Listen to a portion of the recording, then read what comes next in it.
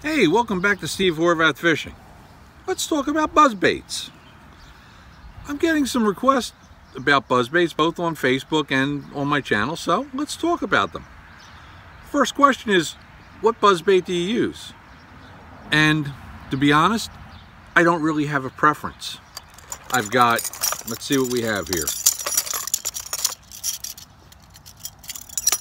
This is a War Eagle.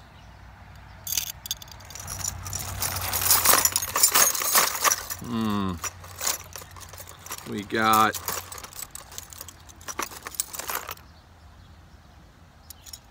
Lunker Lure.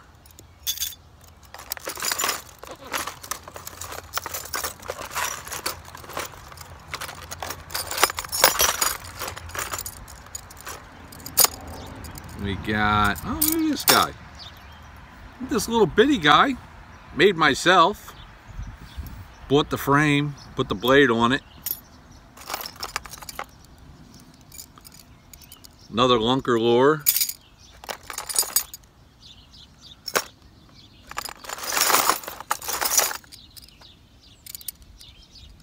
Another Lunker Lure.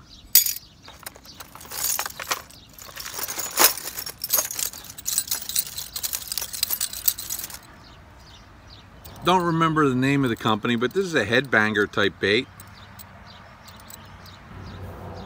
So you see, I've got a lot of different ones, but there's a criteria that I'm looking for. Number one, the blade has to be the right size for the bait. Okay, this is a 1/4 ounce buzz bait. This is a Lunker Lure in a 3/8. Okay, much bigger blade. A lot of times you'll see the too small a blade on a buzz bait. Okay, let's look at 1/2 ounce versus the 1/4 ounce. You need a nice big blade on the buzz bait. It has to be big enough. It aids with lift. Now, there's a few things I do with a buzz bait out of the package. Number one, you can see the normal buzz bait is straight out of the package. I don't do the S-bend deal, which is cool, okay? But I do bend the wire so the head is lower and more in the water than it would be. I think it aids in bites.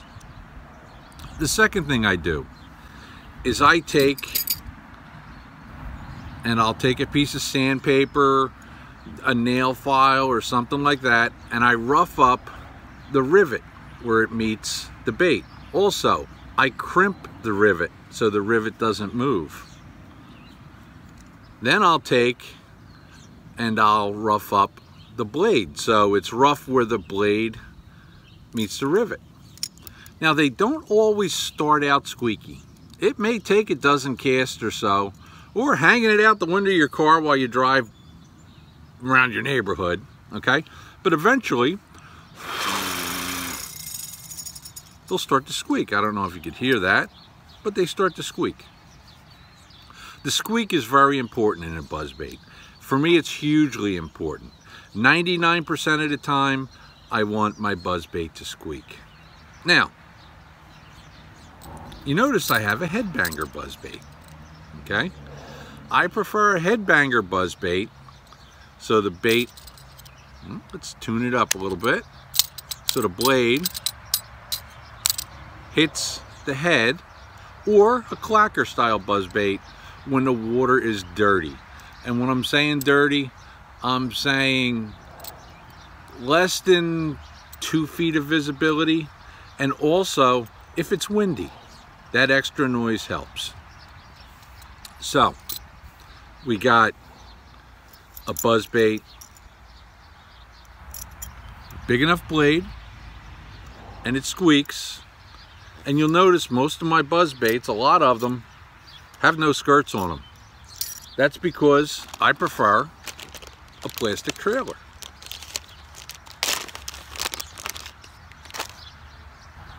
My favorite, Zoom Z-Crawl. I don't go with the toad. I find it, if I'm fishing for average size fish, and most of us are, that the toad will cost us some fish in the long run.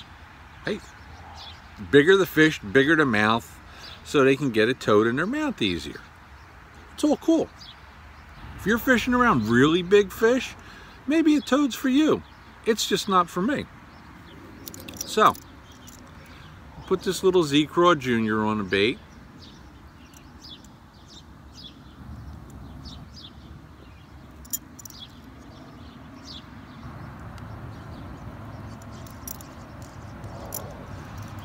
That's my preferred buzzbait trailer.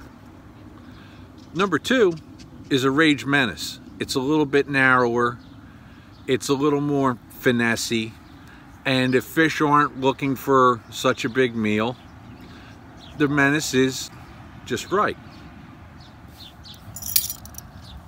But how do you pick the trailer? It's easy. Are fish coming up for the buzzbait? Should they be coming up for the buzzbait? One of the biggest mistakes I see people doing is either not changing the retrieve on a buzzbait or not changing the trailer. These two things can be key. Number 1, the retrieve. You cast the buzzbait out, reel it, reel it, reel it, reel it, reel it. Cast it out, reel it, reel it, reel it, reel it. That will get you some bites. If you take the buzzbait out, cast it out, reel it, and every 5 or 10 feet, just give it a little quick reel handle burst. A lot of times, that's when your bite comes.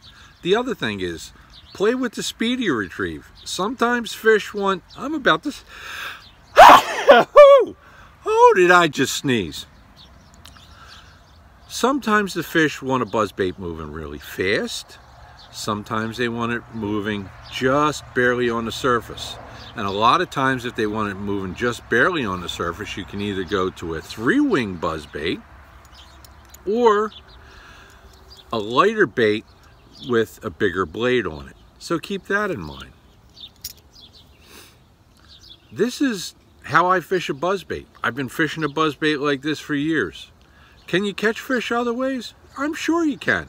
But I'm convinced that if you use these tips I just gave you, you're going to catch more fish on a buzzbait. Hey, for Steve Horvath Fishing, I'm Steve.